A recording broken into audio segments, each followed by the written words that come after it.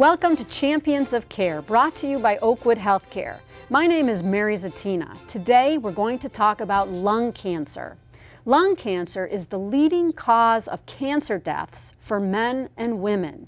And early detection and early treatment is essential for improving outcomes and improving quality of life. We have a highly skilled physician with us in our studio for the first half of our show, and I'm proud to welcome to Champions of Care Dr. Salik Jahania. Dr. Jahania, you're Oakwood thoracic surgeon, and you're also associate professor of surgery at Wayne State University School of Medicine. Is that correct? Yes. Welcome to Champions of Care. Thank you very much. It's my pleasure.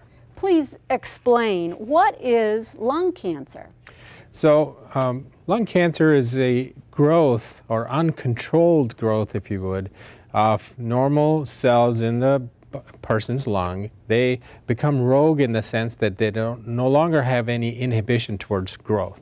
So they grow uncontrollably, and they overcome the surrounding tissues. They grow indiscreetly into surrounding structures such as the heart or the food pipe, esophagus, or chest wall. These cells can also spread through the blood into other parts of the body. For example, lung cancer predominantly tries to go to the brain or the liver or the bones, or sometimes to small glands above the kidneys called adrenal glands. So in an essence, it's a rogue growth of cells that have had some DNA mutation in them, that they lose the ability to regulate their replication, so they replicate out of sync with the rest of the surrounding tissue. And what causes lung cancer? Well, the number one and most important cause, and something we can do something about, is actually tobacco smoking. So 80 to 90% of the patients that we do diagnose lung cancer with have had significant exposure to tobacco. Not to say that only smokers get lung cancer. There are instances where patients have not had any significant tobacco exposure, but in our world, smoking is the number one cause. Well, and that looks like a pretty scary looking set of lungs on the right. Are those a smoker's lungs? Yes, so if you look on the left side of the screen, that would be a representation of what normal lungs would look like, someone that has not been exposed to any tobacco. And here we have an example of somebody that's had years of tobacco abuse. This black coloration, if you would see on the lungs, that's actually deposits of what we call anthrosilicosis in the lungs. So anthracotic lungs are what smokers' lungs look like. Are there different kinds of lung cancer, Dr. Jahania? Yes. Most importantly, for purposes of rendering treatment, we divide lung cancer into non-small cell type and small cell type. So typically, small cell is very fast growing, and it's treated preferably by chemotherapy. By the time it's detected, it's usually already spread to regional filter stations called lymph nodes. Non-small cell, on the other hand, is what we would generally tend to treat with surgery alone in the early stages, and a combination of surgery with chemotherapy or radiation in more advanced stages. So for the listeners out there, we'd like to emphasize that there's basically two different types: non-small cell and small cell. And that's referring to the size and form of the cells as they appear under a microscope. Now, you spoke about some of these cells being extremely fast growing. What are the ways you can detect lung cancer? So, that's a very important question. Most of the times when we find cancer of the lung, it's already spread to where we can't resect it with surgery. So, in fact, 70 to 80% of the times when we do detect cancer in a person of the lung, it's already stage 3 or stage 4. That means it's advanced. And really, there has not been a good screening test so far. For example, for breast cancer or for colon cancer or for prostate cancer, we have screening tests such as mammograms and stool tests for blood and prostate-specific antigen. There hasn't been really a robust screening test for lung cancer so far. There are some studies that are now showing some benefit of doing screening CT scans or computerized tomograms. But right now, we're very limited in terms of screening tests. But generally, when one is found, it's either a chest x-ray or a CT scan, a CAT scan of the chest. And you've brought a picture to show us of a patient who does indeed have lung cancer. So when we talk about, how do we determine whether a patient would need surgery or surgery in combination with chemotherapy or radiation, or whether they can't have surgery and should have only chemotherapy, etc. This is an example of a PET scan, a PET, positron emission tomogram. So the main cancer is located here, and then these spots are actually evidence that the cancer may have already spread to the filter stations or the lymph nodes that I talked about. So this represents advanced lung cancer, something that cannot be treated with surgery alone. So this would probably require staging, and we have all the state-of-the-art staging methods at Oakwood that we can use to stage and document whether there's actually cancer spread to those lymph nodes without actually having to make an incision on the person.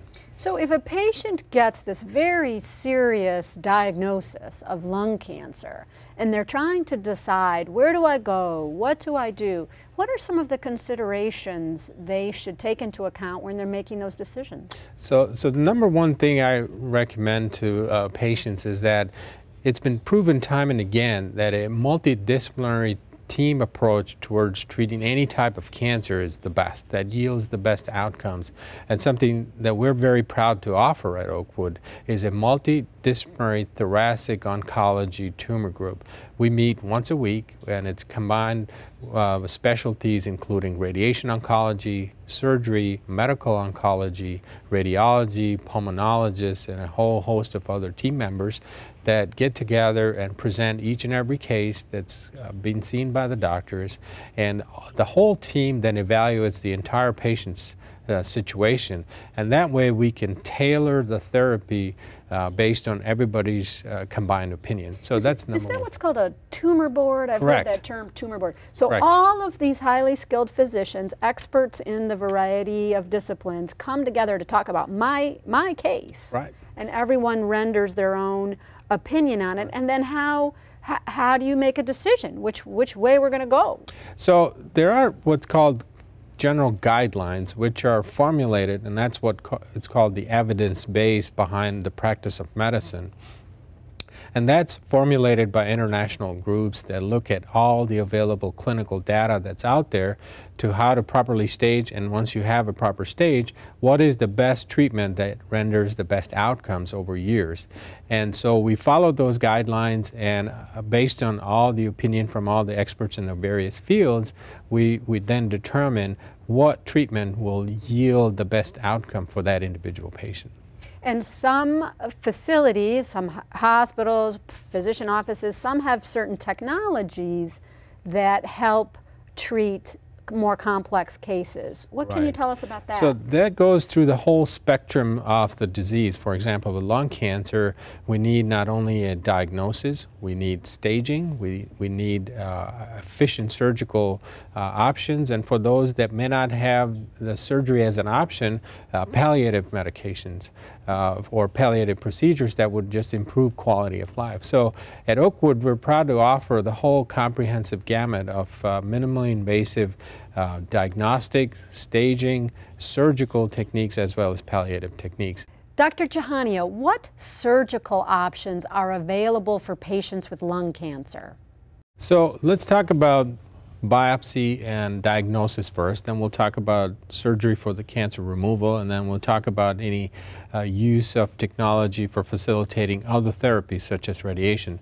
So here's an example of an advanced diagnostic technique that we have available to offer for patients that would like to have their mass in the lung diagnosed. This is a very sophisticated piece of technology called navigational bronchoscopy. This is actually showing me a roadmap of what I would see inside a patient's lung. And this purple line is guiding me and my equipment out to where the spot on the lung would be to have biopsy it. That's amazing.